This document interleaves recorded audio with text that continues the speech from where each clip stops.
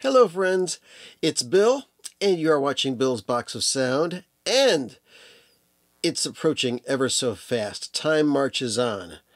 Record Store Day 2024 is just about here upon us. I'm recording this and putting this up on Thursday, the 18th of April, and the 20th of April. Yes, 420 for all of those who enjoy that kind of thing. April 20th, Saturday morning, I'll be there in line getting records for Record Store Day. So, I got some records to talk about and some records to show you. And just to prep you, get you prepared for Record Store Day. But first of all, some sad news. We found out today about the passing of Dickie Betts, who is most famous for being in the Allman Brothers Band. He's that guitar player right there, lead guitar player. He was not the slide guitar player. He provided many solos. He also had a lot of solo albums. For those of you who are Allman Brothers fans, and this is the other very popular Allman Brothers album, Eat a Peach. He will be dearly missed. Let's see, I'm trying to remember how old he was. Yeah, he was 80 years old. And quick reminder, he was the lead singer and soloist on Ramblin' Man by the Allman Brothers. Sorry to see him go. I'm going to be spinning some Allman Brothers tonight in his honor. Anyway, back to Record Store Day. Got a couple of records here that I was sent in advance from my good friends at Cooking Vinyl, which are going to be available in both the US and the UK for Record Store Day. The first one of which is a compilation of rare and unreleased remixes by The Orb. Yes, the ambient chill techno group themselves. And I first heard of them when I got to the Adventures Beyond the Ultra World double CD. Very good chill out techno music. And it's a single album, and it is on lovely green vinyl. Not transparent, but you can shine light through it. And I listened to this. Very relaxing record. If you are an Orb fan, I don't have to introduce these guys to you. They're pretty good.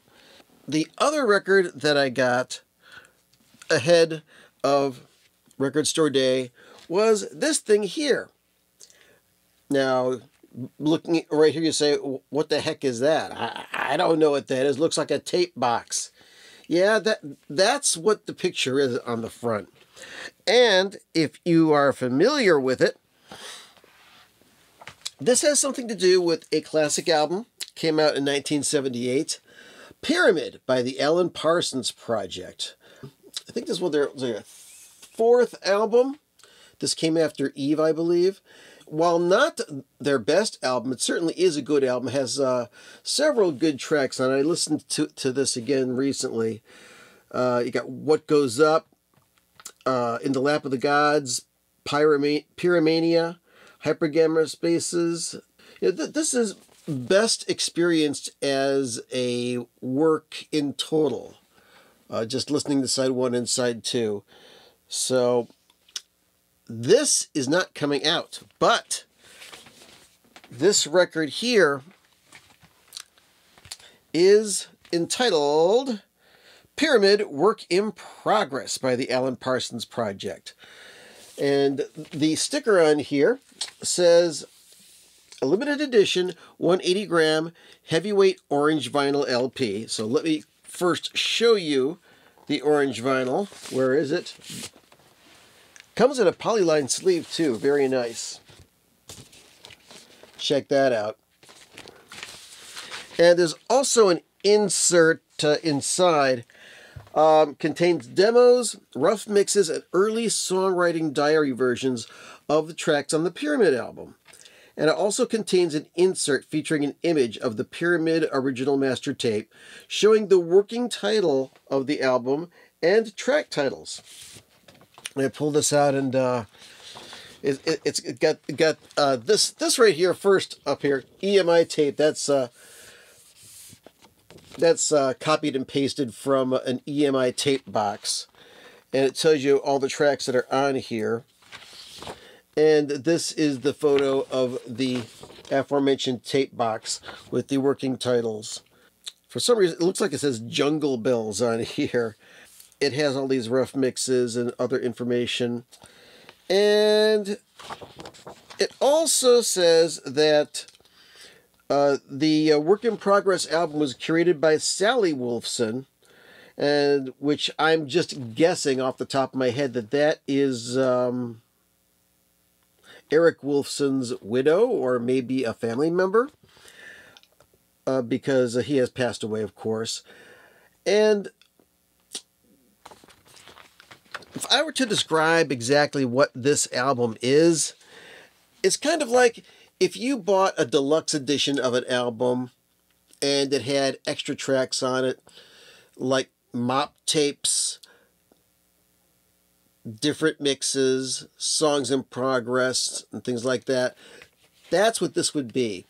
Listening to it, it wasn't exactly a prize listen, but if you are an Alan Parsons Project completist, and I know there's plenty of them out there, this would definitely be of interest to you.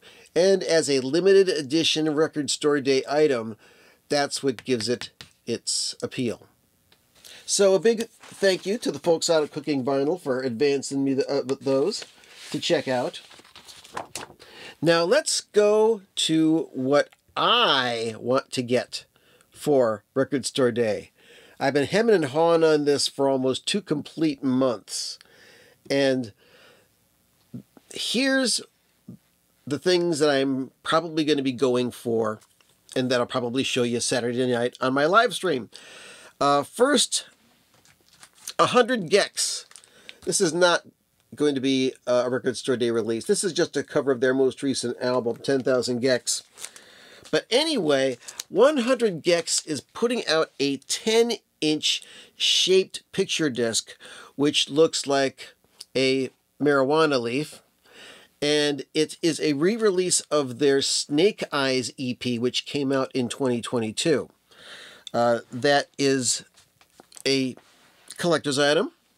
Yeah, there's going to be 3,500 copies of that pressed, so check that out. I'm also going to be making a beeline for the Cannonball Adderley release, Poppin' in Paris, which is recorded in the 70s and features, of course, Cannonball Adderley on sax, his brother Nat on cornet, and what's going to be very interesting for me is George Duke on keyboards, because George Duke left Zappa and the Mothers so he could be in Cannonball Adderley's band. He said at the time that he left, it's like he had the opportunity to play with Cannonball Adderley, and he said that that was too much of an opportunity, he had to do it. And from what I hear, because there have been certain people in the vinyl community who have been given advance copies of this thing, they say it's rather good. So I'm going to be picking myself up a copy of that. Next up, we've got Captain Beefheart, the Spotlight Kid, okay? Now, Rhino Records has been doing a series of re-releases, remasters, and expansions of Captain Beefheart's albums on Record Store Day and also Record Store Day Black Friday. Started with the Clear Spot re-release. It had the album remastered and the second disc of demos, remixes, etc. Then the last one that came out was Shiny Beast Bat Chain Puller, which is one of my favorite Captain Beefheart albums. The same treatment was given to that. First album was the remastered record, and the second record was remixes, unreleased stuff, and that was a really good release. Now this one, Spotlight Kid, I've got a radio promo, a white label promo of this. So I'll be very happy to get a new copy of this, all cleaned up. And I'm wondering if they'll be making any improvements on the sound of it. And also very interested to see what other things are on the second disc. Rhino's been doing a lot of fun stuff with that. Coming up next, this is one of the things that if I don't get this, I'm going to be very disappointed. It's The Residents, Leftovers Again. Now, this is Leftovers Again, which came out a couple of record store days ago. And it is mop tapes, just odds and ends, very cleverly put together by The Residents. And I slept on this when it first came out. I had to search and buy it off of somebody on Discogs, and I'm very happy I did. So I'm not going to skip my chance to get Leftovers again. So I'll be picking that up. Next, Todd Rundgren, Liars. Now, this album came out in what year? 2004, which is also the year that I met my lovely wife. And this is an album that came out by Todd Rundgren. My good friend John Basso told me about this because at this point in time, I had kind of given up on Todd Rundgren. He was kind of like doing albums that were nothing but covers of his old works and things like that. And I was very disappointed. But then he put out this album in 2004, and it's only been available on CD or on DVD audio, albeit a very badly authored DVD audio. If you are a big Todd Rundgren fan and you don't have this and you're looking for it, prepare to be disappointed by the way that this thing is put together. But I have it anyway. But don't let that take away from the brilliance of this album. Because Todd says in the liner notes, all of these songs are about a paucity of truth. At first, they may seem to be about other things, but that is just a reflection of how much dishonesty we have accepted in our daily lives. We are raised from birth to believe things that cannot be proven or that are plainly not true. Boy, that's happening a lot nowadays, isn't it? People will often brag of their honesty when there is so much they have simply chosen to ignore or leave unexamined. The fact is, we are terrified of the truth. Todd composed the whole thing. He plays all the instruments. He sings all the vocals. This is a great record from Todd Rundgren. If you don't have it, seek it out. And that one, how many copies are they making of that? They're only making 1,500 of those, and that is a 2-record set. Now, there is another Todd Rundgren piece that's coming out, which is the Todd album. Hang on a second, I'll pull that out for you. This album is being re-released, and there's 4,000 copies of this. It's a 2-record set. This originally came out in 1974, 50 years ago. And this is a follow-up to A Wizard of True Star. And this is going to be on orange and green vinyl. This, if you're getting into Todd Rundgren and you don't have this record, you have to fix that. You need to get this record. It's called Odd, oddly enough. So that's coming out on Record Store Day, colored vinyl. And let's see, is there anything else that I have interest in? There is a LP from Steven Wilson called Harmonic Divergence, which is vinyl-only remixes of songs from his most recent album, The Harmony Codex. Looking forward to getting that.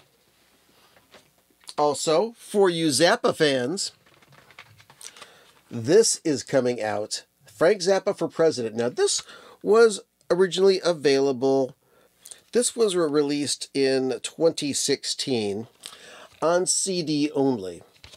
Now, this contains a mixture of synclavier pieces, electronic music pieces, for those of you unfamiliar with Zappa, a remix of Brown Shoes Don't Make It, a vocal version of America, some spoken word stuff from Frank, a re-release of the 1988 track When the Lie's So Big, which came from Broadway the Hard Way, Medieval Ensemble, and Frank's version of America the Beautiful, which was recorded on the 1988 tour, which is also available on the box set Zappa 88, The Last U.S. Show.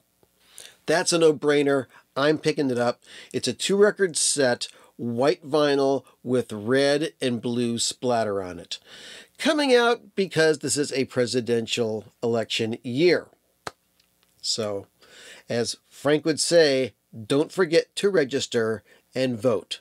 It really, really matters. Okay, anything else that I'm going to be picking up? Let me just double check my list here. Oh yeah, the South Park 25th Anniversary Concert. That's going to be a 3-record set, and that has Trey Parker and Matt Stone from South Park in concert with Primus and Ween and special guests Geddy Lee and Alex Lifeson from Rush. 25th anniversary of Songs from South Park and Beyond, available on Record Store Day. And how many copies of that is going to be made available? That is going to be a limited edition of 4,000 copies. Now, this is going to be pressed on Towelie Blue vinyl. If you know who Towelie is from South Park, he's on the front cover of this record. So, if you're a South Park fan, or a Primus fan, or a Ween fan, or a Rush fan, no brainer, you got to pick that up. So, yeah, there's some other things that that are coming out that I was interested in, but I'm not going to pick up. First was a 2-record set of Sparks' Number One in Heaven, and an album from the same period by a disco singer named Noel, written and produced by the Mael Brothers. It's interesting, but I listened to it online, and it really wasn't that good. I already have a good copy of Number One in Heaven, so I'm going to pass on that. The other thing that I was interested in was the Yes Yale Bowl 1971, which is a live concert of Yes from the year that the Yes album was released. And when you look at the track list, it looks fantastic. But this was part of a boxed set that was released commemorating the Yes album, and the audio is available on YouTube, officially put out by Rhino. It's a mono radio broadcast, and the audio is kind of subpar. If you're a Yes completist, you know what to do, but for me, it wasn't important enough. There's enough other things I'm buying that are going to be straining my poor little wallet. So that is it. Get yourself some good sleep. Get up early. Go to Record Store Day. If you're not interested in Record Store Day, well, that's fine. Go to your record store anyway. Do some crate digging. Pick up some records. Okay? And I will be seeing you on my Saturday night live stream, showing you what stuff I did end up buying. Oh, by the way, there's one other thing I wanted to say. If there's anybody out there who watches my videos and you're in the UK, I'm really interested in getting a copy of the propaganda release, the 1,000 Eyes of Dr. Mabuse, because it's not being released in the U.S. And I love propaganda. Oh, man. I had a great time, and I'm going to have a great time on Record Store Day. I hope you do too. So go listen to some music, and thanks for watching. Oh, by the way, coming soon, here's a hint at the future.